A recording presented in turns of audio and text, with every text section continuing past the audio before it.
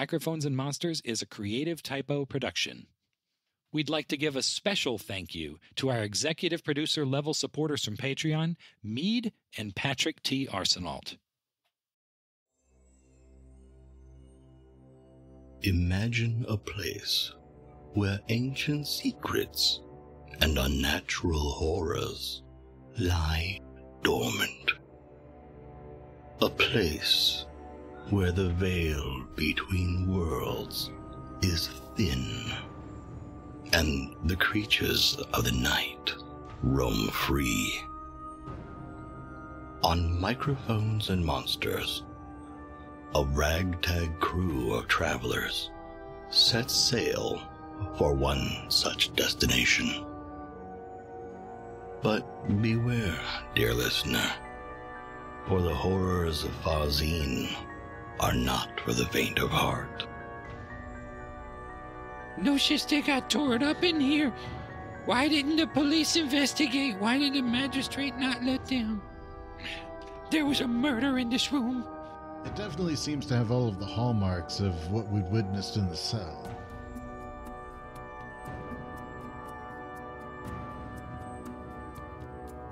Yes.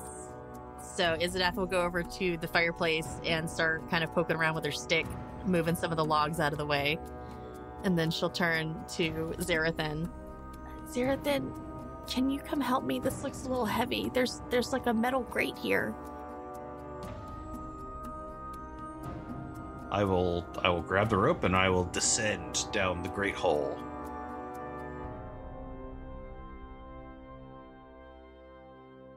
The air in the lava tubes of Farzine hangs thick with the damp essence of decay, a fetid aroma that clings to the stillness like a spectral shroud. The briny undertone, reminiscent of the nearby sea, permeates the atmosphere, creating an otherworldly chill that seeps into the bones of those who dare to traverse these ovoid tunnels. Oh boy. All right, so you're going down and you enter a small cavern. The cracks and crevices of the small cavern form a natural alcove that is partially hidden from view. With each step closer, you can see a little more of what is obscured by rocky surroundings, and by the time you enter the grotto, you see the legs of two humanoids partially concealed by a chaotic knot of debris and the remains of long-dead animals. By legs, do you mean like on the ground or standing? They're like sticking up in the air. They're on the ground. Okay. What is that, Lucius? Xerothin will walk over to the remains to check for what the remains may have belonged to, what the animals were. All right, so you are walking around and you see the whole body laying there on the other side of this debris of dead animals and remains and everything.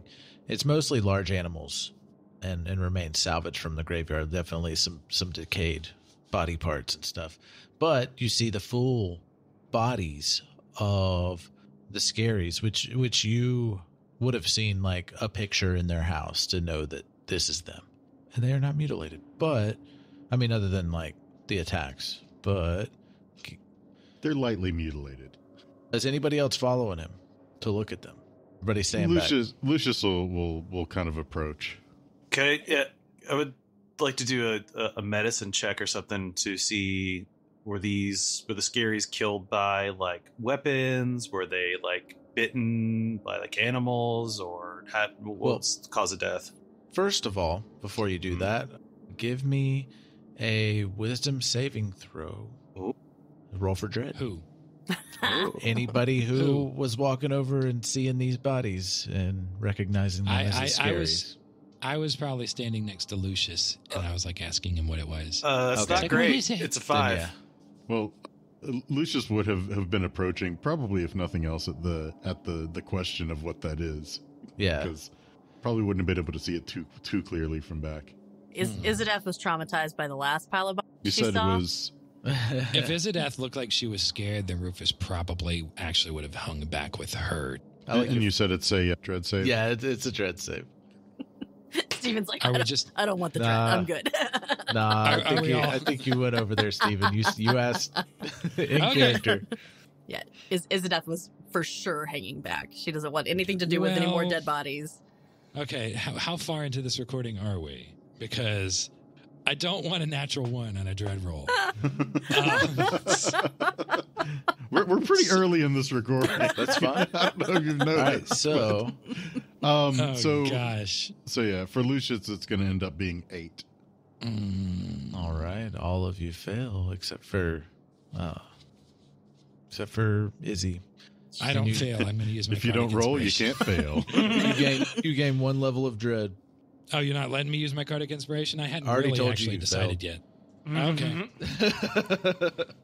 You already know the result. Well, I I knew mean, that I would he fail already if I knew had the a 1. result before. Oh yeah, I knew the result Right. before. Yeah. You rolled a 1. He could intuit that result. What's the source of the dread? The source of the dread is just the grisly sight of the Scerri's remains. Like that's your source of the dread. Like knowing that So the just a Those pile. are some scary remains. yeah, Is it just 1 level of dread? it's 1 level of dread. Okay, so we just don't want to investigate that pile of bodies. As Well, I mean, you can. You just have to roll to move toward it to investigate Oh, it. okay. as as this feeling of dread is coming over Xerothin will be reminded of the attack that happened on the camp that he was at with the Unwritten Sons, Mhm. and the way that his fellow mercenaries were cut down and brutally murdered by what he thought were his compatriots, but ended up being corrupted cultists, and the fact that they were absolutely eviscerated, brutally murdered, and used for occult ritual. And he will kind of have a very strange, wide-eyed look as he sees the bodies of the Scerries, and he will just say, "Shameful way to go. We should leave here." Yeah, I don't think we're going to get anything out of these people. So like, where they're placed, like, would we have to go directly past them to, like, proceed? No, Okay. Just take a wide berth Right. from wherever we got freaked out. Yeah. And in that case, that's probably about where Lucius will leave it, and he'll kind of skirt around the rest of the way to get around it. all right. Izzodath will see that everybody's kind of faltering at the bodies and is going to ask. Just remove dread. She hasn't learned that one yet. What do you guys see? Is that them? I'm afraid it is. It does not look pretty. You are afraid it is. You are correct. It's the scaries. What It's so scary. what happened to them? Was this the ghouls? I think conventional wisdom would suggest that likely is the case. I don't feel well enough to take a closer look and see if there might be any discrepancy. I'm going to roll to see if I can investigate it. Can I do that? I was just about to ask if you feel like we need to look at them further. Yeah, roll a wisdom Okay. saving throw to Wisdom move saving closer. throw. That's what do I have for wisdom? 21. Yeah, you're able to move closer and investigate. Okay, so Rufus is going to do the things cats do when they're freaked out by something, but they want to check it out and just like walk really slowly up to it, you know, like Do kind of that- low to the ground. Do that little Yeah. back and forth. And see if he can determine anything else, you know, like no one else is you know, everyone's scared of this pile, but we need to know if this is the same. So based on what Rufus knows about the other pile, which didn't give us dread for some reason, even though it was six of our so much friends, worse. it was so much worse. I guess there's a big long tunnel in front of us where it's black and we don't know what's at the end of it, and there could be something popping out. Yeah, Maybe there's- that's why it's I mean, you're in a cavern, spooky. and there is a tunnel Yeah, in so another direction. Yeah. Do you want me to roll an investigation check or something to see what I can find and see if I notice anything different about this pile than the other pile? Something No, like that. Or you if don't- I find anything you among can you can search it, and what you find. I mean, you don't really find anything in the pile. Like you can look at it and just see that it's all Yeah. just decaying dead stuff. There's no clothes or belongings, but on the Scerries You do find a diamond earring. Ooh, hold on. Inventory. Let's go. Little loot cat. You can finally get that piercing you wanted. And there's only one tunnel going forward. There's no other branching paths, right? There's just one direction. Results found. I'll figure it out later. Okay. And you found a vial. Looks like a potion. Oh, a potion vial. Okay. Can I get it? The potion is separated into brown, silver, and gray layers resembling bands of stone. Brown, silver, and gray layers? Yeah. Okay. How big is this potion bottle? Can an 8-pound cat drag it out?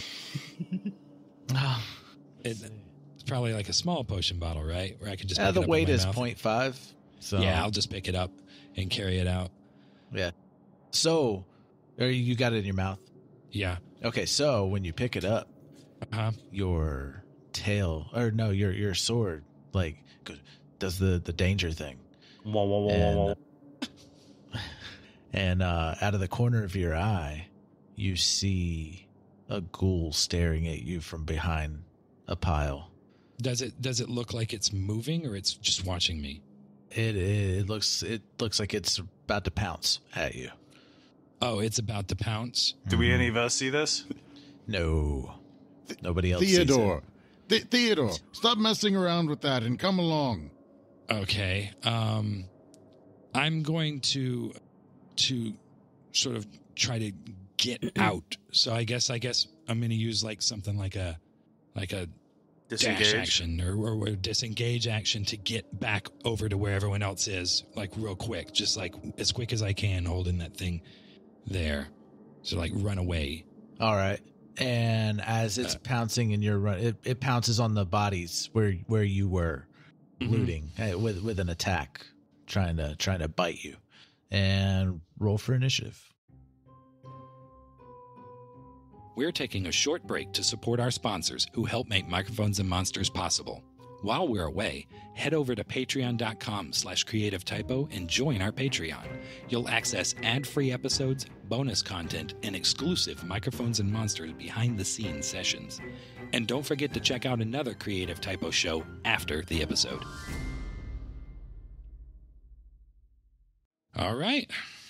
Roll for initiative. 10. Yeah, 10.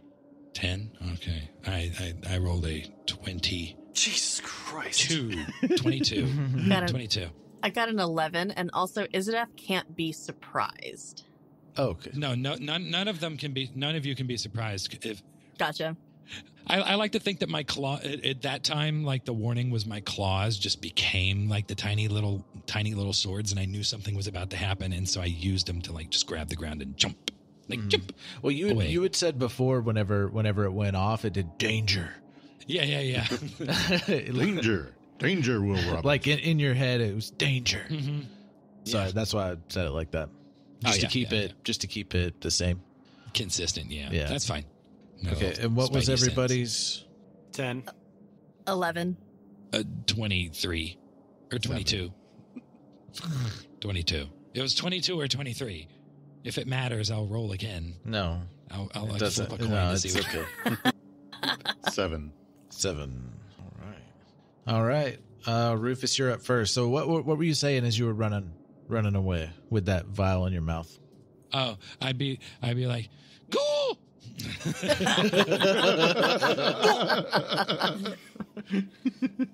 I mean, I would say that as I'm jumping away, as it's about to jump on me, and then they would see it jump on the pile. Yeah. And so then I would probably, honestly, if the potion fits in my mouth, I'll just leave it in my mouth because I don't use my mouth to attack very much, and I don't need to open my mouth to talk. I can talk with stuff in my mouth, and so yeah, so I would have jumped out of the way, screamed Ghoul, and then I would just sort of immediately turn around and sort of get an idea of where the Ghoul is. So about how far away am I from it, would you say? I don't know exactly how far I was able to run. I mean, everybody else was kind of moving away or standing back after you were going in on it. So, I mean, you're not that far. Like it's 10, 15 feet. Okay. Now, question. Am I still dread against that pile? So if I want to try to attack him. Okay. You There are. we go. All right. So I'll roll the wisdom check to see if I can attack him, and then I'll attack him if I can. Yep. Wisdom saving throw. No, I can't attack him. It's a natural one again. I'm gonna use the other one for right now. I can't attack him, so I'll just be like, "Be careful, everyone!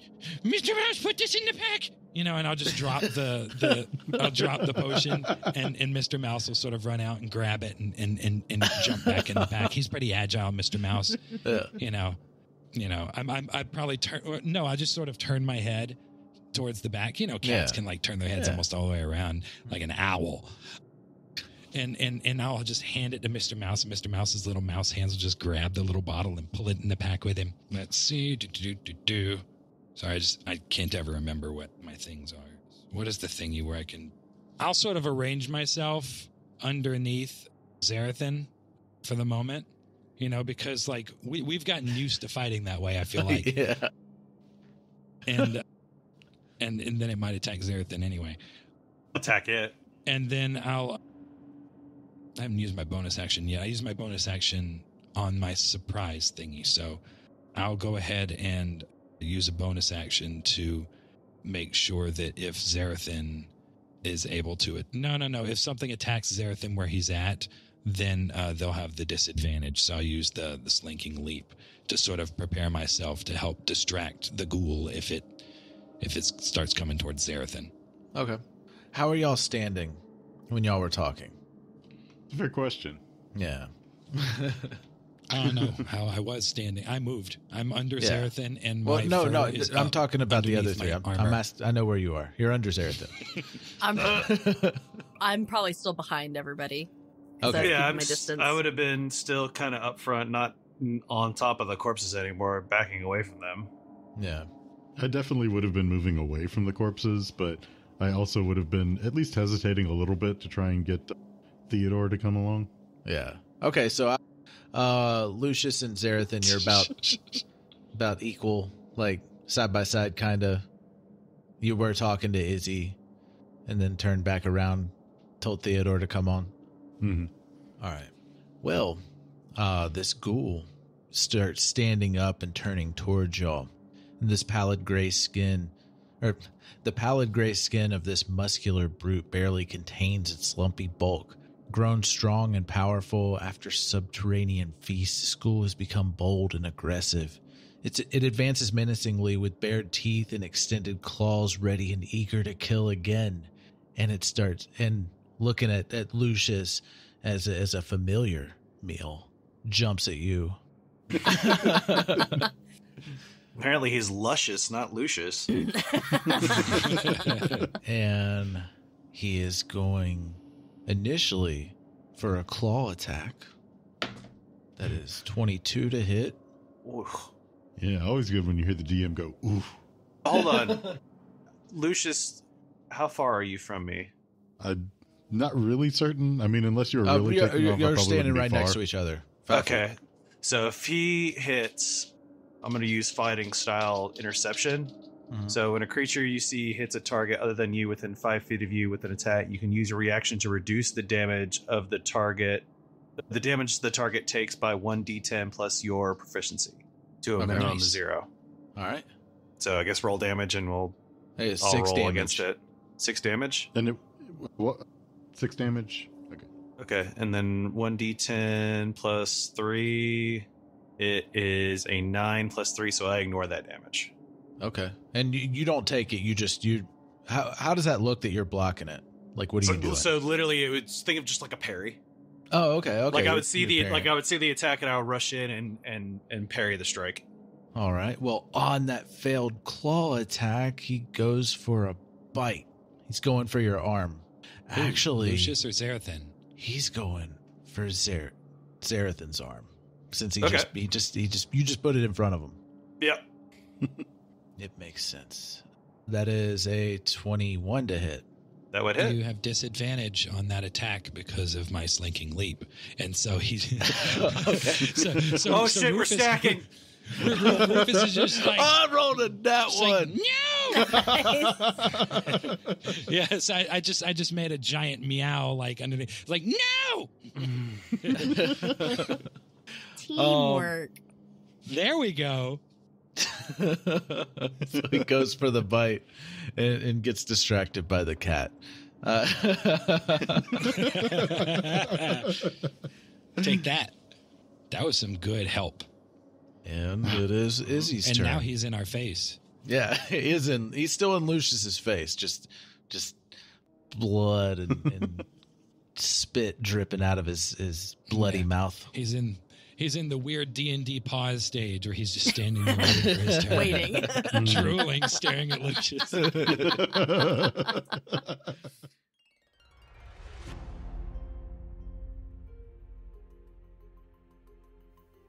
Next time on Microphones and Monsters.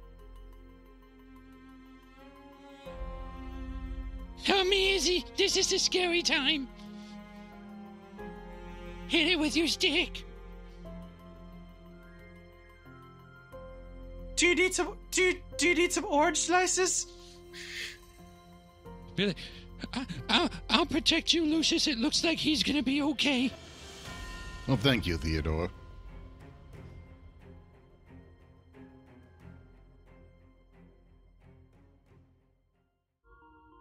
From the indie podcast creators that brought you Microphones and Monsters, A Fool's Quest, Ethereal Embrace, and other hit podcasts, comes a new actual play podcast, Dread Tech Incorporated.